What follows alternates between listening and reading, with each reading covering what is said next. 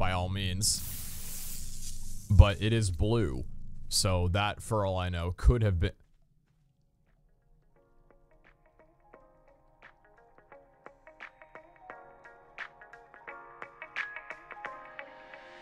Wait, what? Yo, what's going on, everybody? My name is PeteZahHutt Brandon, and what? Could you go away, please? Thank you. My name is PeteZahHutt Brandon. Welcome guys to another episode of 30 Days to Die. Just a couple more days. I'm rendering out the last video currently where we got these bad boys right here and that one up there hidden. I'm not ready to leave this series yet, man. I'm like, oh, I'm so nervous. I'm so sad. It's okay. It's all fine. We're gonna get through it, okay? I'm not used to ending series this quickly, but it's the whole point of the series, man. I understand. We've been AFK in the dinos a little bit, but we're gonna do that soon. We'll level them up later. Today, we got plans. Today's plan, because we have a really fun one, is, well, I mean, I wouldn't say fun. We're revisiting an old friend, a very old friend of mine, and that is, well, first, you take a look at my inventory. We have a very small amount of items. 27 grappling hooks, shotgun ammunition, and this is something I haven't shown you guys, but the best armor we have in the game. Close to at least. 1836 armor sitting at right now with a...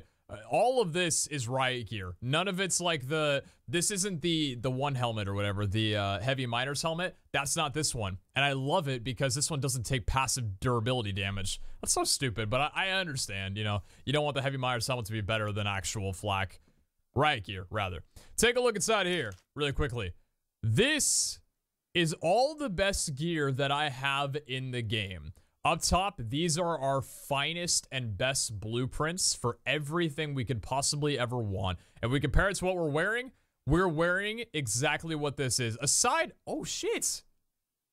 Wait, we're not wearing, oh, hold on a moment. Can I craft you? Oh shit, yes I can. I thought I was wearing the good gauntlets, but no, I found better ones. The only problem with this is that they're 40 less durability, but I'll take that for the extra 70 armor. So we can go and pop that on. Never mind. 1908. 1900 armor. Hot damn, man. Okay, well, we can pop you in there. Actually, we're gonna go ahead and pop you inside of this chest right there, just because you're not, like, the best we could possibly have. And then down below here, well, actually, like I said, so this is the best set of gear that we have. Thankfully, we have a blueprint for everything, so durability should not be an issue. Some of these are expensive. This amount of polymer is stupid, but polymer's not the hardest thing to get. The silica pearls aren't an issue anymore, thanks to you guys for kind of allowing me to spawn them in if I need to. And if you haven't watched the series and you're not aware of what that is, we had a glitch for the first 3 weeks where nothing respawned, and my compensation in the last few episodes to be able to spawn stuff in is fine because that's what I would have accumulated this passively throughout the series had the glitch not have made them no longer respawn. Same with the helmet as well. A little bit of crystal, polymer and silica pearls, not that big of a deal. Down here, though, are the best items that I have if they're better than the blueprints. So this set of flak, set of gauntlets, the riot gauntlets, is 450 compared to 390 on here. But this is something we're going to be reserving for the boss fight entirely. Because, I mean, maybe not even for the boss, so he might bring us into the labyrinth with us, maybe. But this is, like, our best set. Shotgun, assault rifle, which we're going to be making the assault rifle for the boss fight. I've been told by a lot of people that the shotgun is a no-go for that just because of the fact that we're going to need to be at a distance away from people. And although the DPS up close on this is very good, this is just a lot better because you have range. So, thankfully, we have a 209% assault rifle. Really glad about that. And we could also use a compound bow, but we won't. But this is just like we need to use a compound bow for anything. Sword and long neck rifle. And also, the gas mask was another thing. Apparently, there's an attack that one of the bosses does that you might need a gas mask for to not, like, get knocked out from torpor or radiated. I'm not sure which one it is. Either way, this will be something that we'll need to craft for the boss fight as well. But this is our best gear. And I don't think, unless we somehow find something better today, that's what we're going to be rocking into us for the final fight and the labyrinth. Plans for today, though. we're going to go over to the jungle cave again. The good old cave that we've been at before with all the onyx, with everything of that sort. Because we're going to be looking for a Rex blueprint. And a Rex saddle blueprint. Not a blueprint of a literal Rex. For those that don't play Ark and have never tried to grind for these, I picked the latter. I fall into the latter category. Rex blueprints are insanely difficult to find. They are very, very rare, very far and few, and there's also no dev kit available for Ragnarok. And what that means is that if you go on the wiki, there's no specific loot table for what these certain caves on Ragnarok will drop. If you look at Scorched Earth, there's a full list of everything. If you look on the island, there's a full list of the jungle cave will give you these, swamp cave will give you these, the, you know, beacons will give you these, deep sea loot crates will give you these. On Ragnarok, you kind of just have to take a guess and hope that the stuff from the island bled over onto here, which is most likely. And then go on the wiki and go on Reddit, you know, forums and stuff like that and see if other people can kind of chime in. A couple of people have said that they found blueprints from this cave. Most notably, the biggest and best cave to get them from is apparently the ice cave.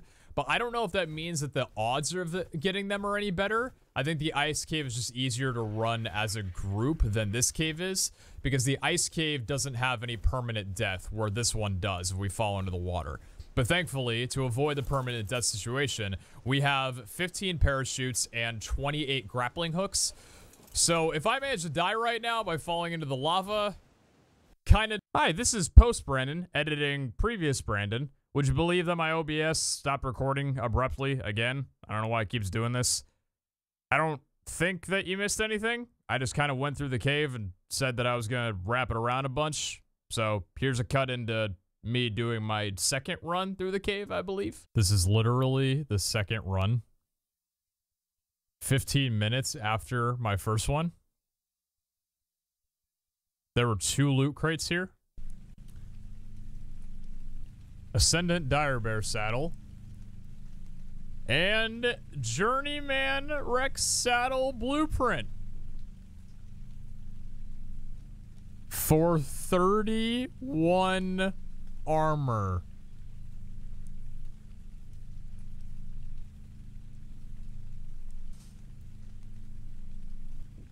This is a Journeyman blueprint asking 330 metal ingots. And it gives you 7 better armor than standard. Standard is 25. This gives you 32. I don't even want it. I literally don't even want it. I don't.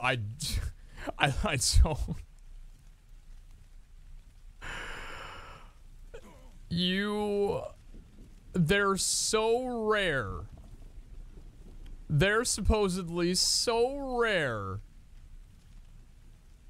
And my apprentice one that I'm pretty confident I got out of a beacon. A purple beacon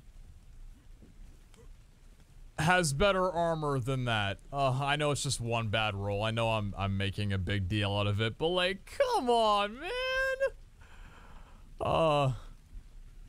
That's it. That right there is gonna be the only one. That's the only rotation we're gonna get. That's the only one out of the loot tables that we're gonna get. I'm so annoyed. I'm so annoyed. Now, I've been doing my rounds on this cave, and this is the last little bit right here. This is the exit. Now, I want you guys to follow along with me on something. I just got done ransacking the cave. There were 3 beacons, and then this one, so 4 in total. I want you to watch me do this, okay? Just check, make sure. Oh, there's another one up here. Well, to prove a point, I might as well grab all of them. It's only a green, it's likely not to have anything. You just gotta grab it to make the others respawn. Yeah, it's a real great primitive. Yeah, good saddle. Well done. Golf clap. No, it's okay. It's okay. I think I could actually avoid a little bit of damage going over here and then dropping down this way. Like I even care about damage, though. Yeah, probably didn't change much. Anyway, just got done going throughout the cave. By the way, there's a beacon right up there as well, too. Up on that web. I didn't know that, but apparently there is, so it's kind of cool. You can always check by doing this. This is the aerial view of it. It's usually right next to the crystal. I just have the alt up there. When you press alt, how it shows your character from like a topward view. Yeah, it's a little old. Anyway. So, I just got done looting over the whole cave. Yeah, believe me on that. I'm gonna jump out, okay?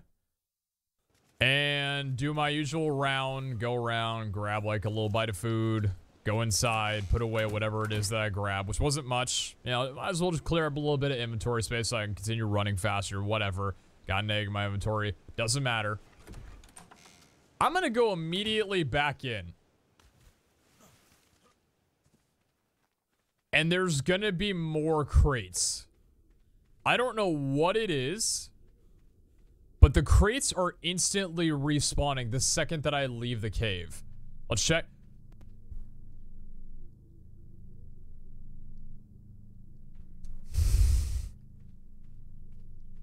I want an explanation. And before you go off and say, well, Brandon, just last episode, you turned up your resource value or resource respawn to the lowest possible setting and the player radius to the lowest possible setting. No, because I realized that that might be doing it, so I changed it back half an hour ago. And it's still doing it. We're back to default. Okay, that was the only one that respawned. But we'll see. I mean, that already proved the point right there. I mean, technically not, because I didn't grab that one immediately after you guys didn't see me do it. I think there's one over there, but let's take a look. If there's any crates here...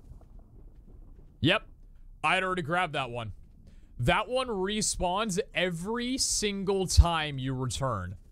And that's just the guarantee one. There's a lot more that could, you know? Because that's just how it works. None down there. I think that might be the only one here. Sometimes it's only this one. Unless there's one in the back. Nope, there's that one back there too. And I just grabbed... Wait, no. I didn't. Sorry. That was the one I just grabbed. That one I didn't. Is there another one up top, or is that the glow from the bottom? No, it's just the glow from the bottom. Oh, this is the first time the Onyx have respawned too. I haven't fought a single Onyx because all the ones have been respawning over there. Interesting. Okay. So Onyx are finally respawning. That's kind of cool. I mean, finally we get a little bit of, ooh, train on saddle, not bad. Finally we get a little bit of challenge here, I guess. That's nice to see. So, with default values and everything, it's instantly respawning. So with this loot, I'm under the impression that all I have to do is just continually come back here, and I can just get however many chances of getting a Rex saddle I possibly want to. Especially because that's a red beacon too, which I believe has more option or more possibilities for other things. But still, I don't know, man. It's kind of... Let's see how many shots it takes to kill an Onyx. 1, 2... Oh, great. I love getting it on the first literal hit. That's wonderful. Might as well have some healing pots while I'm here. Haven't died yet, by the way. I fell off twice. I wish I would have caught it on camera because I was terrified. But I fell off twice and managed to catch myself with a grappling hook both times. The nice thing about a grappling hook is that the hook is pretty much instant, like the way it projects. So... if we fall, I just have to cling on to the nearest thing, and I'm likely to not hit the lava, which is really, really nice. Also, okay, just wanted to make sure that that is taking effect. Nice hatchet. So, I mean, I can show you guys again. I think I'm going to. Okay, we got another little guy down right there. All right, I'm going to go ahead and peace out here. I take a little bit of damage. That's fine, but thankfully, the rabies shouldn't kill me, and the way I get out of here is just doing this every time. Easy little route. And just press C, and there you go. I'm on my way. Simple as that. And there might be another one. I see the yellow glow. Is there one right there? I didn't grab that one last time, but that's another that can respawn. I didn't know this one was here either, but... let's see. Okay, nothing good. So that's this cave. Infinite loot, essentially. It's kind of stupid, but I know it's not anything to do with me. And it's clearly a game mechanic because I have all the resource values on 1. Everything back to the way it was normally. Which I think I'm going to keep, by the way. I'm not going to keep him on infinite respawn. Nah. So, just to prove a point again here. We already got all this. It seems to be whenever I leave the cave, like physically leave it, the little lag spike that happens when you actually, or, you know, the game recognizes that you've left the cave right here. This part, I'm pretty sure. In fact, I'm going to turn immediately around, gain a little bit of stamina back. Let's go in right now, again. And let's see. I would laugh if there's just one right here. Let's find out. Is there one just right here? No. Okay, so that one didn't respawn. Maybe, imagine the radius was my house right there, and just exiting the cave isn't going to cause them to respawn. Never mind. Yep. There it is. We got blue one up here. It's only a blue, so... Oh, you know what I just realized, actually? Hold on. I don't have to take damage doing this, because I can just jump off. Wait, hold on. Oh, I can just rappel down. That's really cool. That's really cool. I didn't know that. Okay. Well, not that I didn't know, just... I guess I never thought about using it like that. But the main point... Let's go take a look and see if the beacon up top is there. I guess we can climb up at this height. That's fine. Okay. No respawn on that one. And, yep. Every time. So... I don't know what to tell you. I don't remember it being this quick, but then again, I don't remember having these quick speed runs. And I think back then I deliberately waited like an hour to half an hour just because I figured that it couldn't be instant and I needed to wait. Because the thing is, it's not respawning all of them. But then again, even coming here, it didn't give me all of them. So I feel... Actually, these are the same too. Huh. I think that's just luck, but... That's really strange. Alright, well. You guys know the game plan, I guess. Oh, hello. 434 versus 410.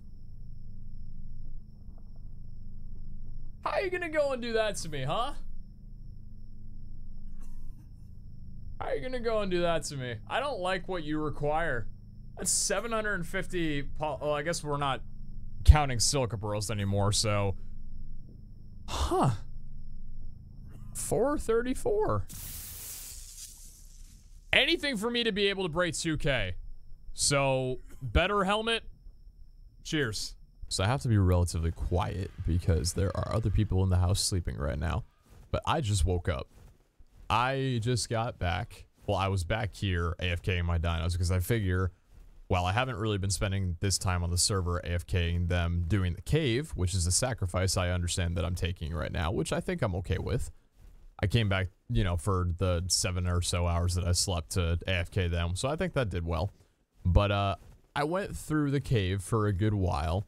Lesser to say that the blueprint I got for the Rex saddle off the start was the only one I've gotten so far. And that's a huge disappointment. It's kind of to be expected though, but to put it into perspective, I have gone through 130 crossbow bolts and we have 106 now. These things, crossbows are necessary, and there's a couple of spots in the cave that have drops that I've just been getting all the time because who knows, I might find a really good blueprint out of a blue drop for all I know. Some of those blue ones have given Mastercraft saddles, so okay, could be a Rex one for all we know. So I'm going back in with what I like, a lot of food this time. Health packs are always good. I don't have any more of the healing, whatever the one is in the bottle, glass, whatever that may be. I just brought some standard ones because I don't need them too often. I guess it's a lie. I used up all the other ones. I might have just been using them because I had them. I'll probably be a bit more conservative now. But there's not a lot of onyx, so it's not too much of an issue. The parachutes are nice when leaving. I don't want to take any fall damage, so it's good to use maybe every other time. I still don't really have enough for that, honestly. But this has been a long journey trying to get this. And I think that this is probably going to be my last run getting the 106 right here. Because after this, I need to put focus into preparing for the cave. Because even though we're like, yeah, you know, get the saddle for the boss fight, we still can't access the boss fight. And we need to do him in 2 days at the time I'm recording this. So we need to prioritize making sure that we can actually get in with all 4 of the artifacts. and go over to the, yeah, see, like this one right here. It's only a blue, but I use a grappling hook to get up here just to check. See, like that, you know, that's not great by all means, but it is blue. So that, for all I know, could have been.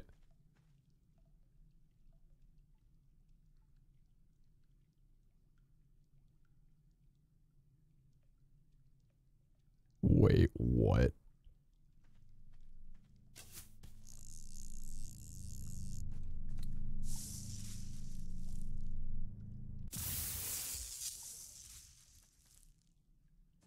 Were those two stacked on top of each other?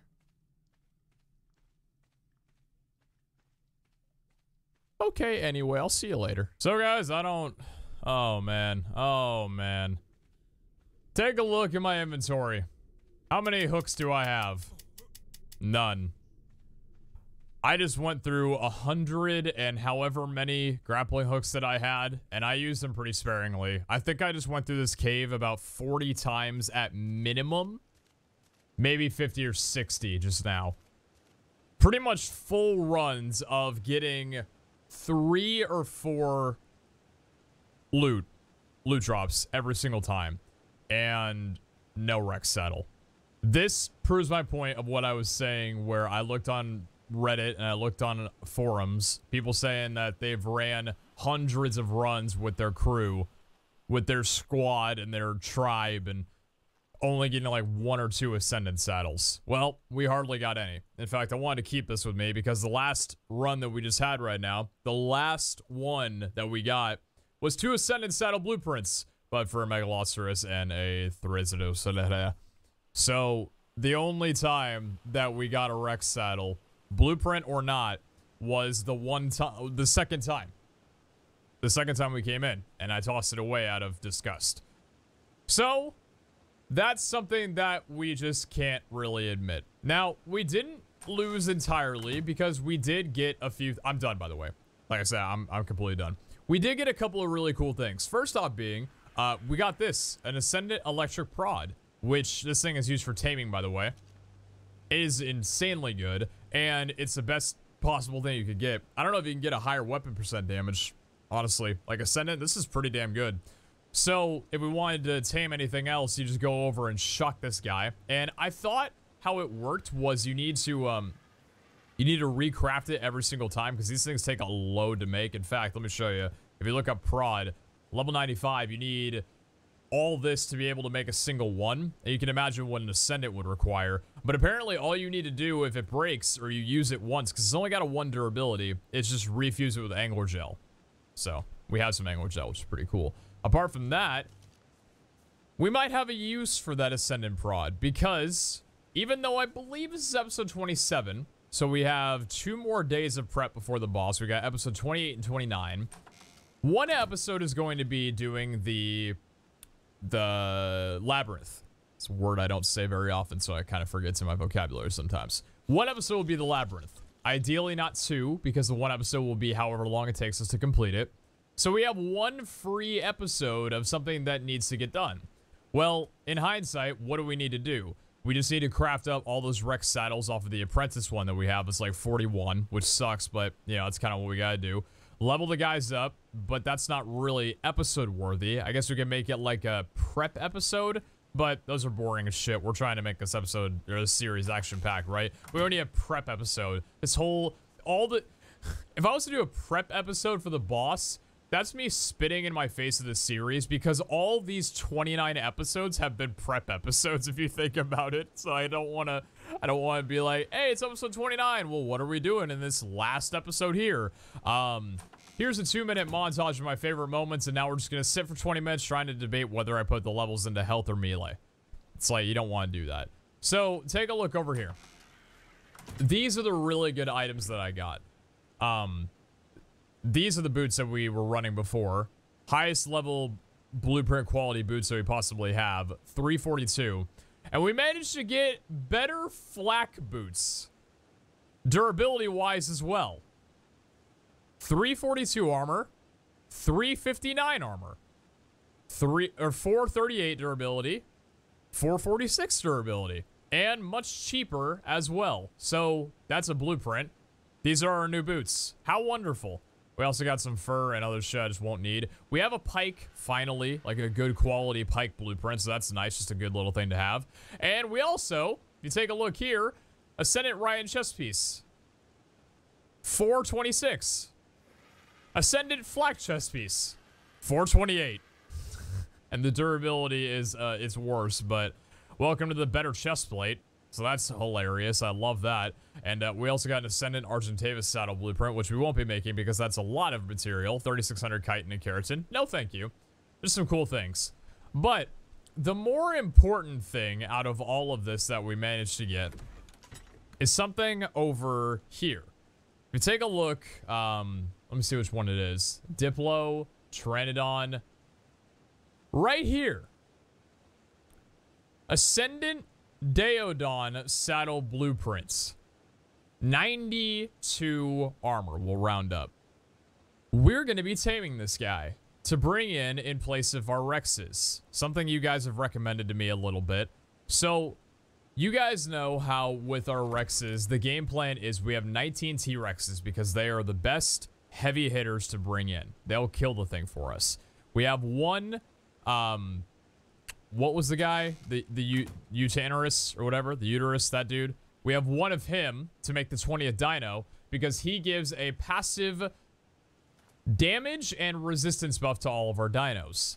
However, a Daeodon gives passive healing. So on the opposite of that, basically you bring a Daeodon in, you fill the Daeodon with food. It could be something as simple as prime meat, cooked prime meat, or even a vegetable cake. And as your dinos are in the middle of fighting somebody, you have the Daeodon, I believe, eat the cake or eat the food that's in its inventory, and it'll passively AoE heal dinosaurs surrounding you. So that could be something that, honestly, I would rather play around with a bit of healing than bring one extra Rex in. Because I think that having 18 or 19 Rexes won't make a difference. One or the other. One or the other. I've never said that before. So we're going to go try taming one of those guys. And it's only fitting because we have this insanely good piece of armor.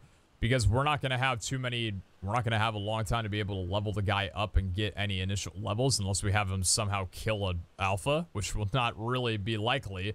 So we'll craft this guy and get him tamed up. I think that's going to be either next episode or the episode right before the end. So that's it. That's our game plan. We have to just settle and be happy with the saddles that we have back at home because that's just kind of how it goes. I don't believe that I got another Utanarus saddle. No, I did not. I have one at home though. It's Ascendant, so it's really, really nice. But yeah, that's it. There's a lot of bullshit in here that I thought was pretty, so I brought it home. You guys can see some of the loot that we got. One of the biggest ones being a Plesiosaur saddle. Ascendant, 105. Hot damn. We also got these here.